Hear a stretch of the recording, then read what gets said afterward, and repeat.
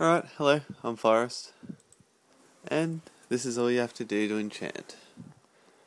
This is in Hightown, by the way. You just go see this dude. Like, you should have done that at the very start.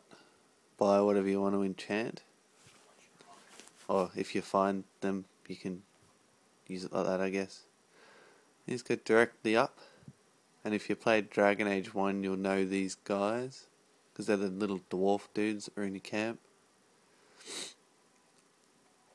There they are. And then you, go through a bit of chatting with him. And then you can just go and enchant.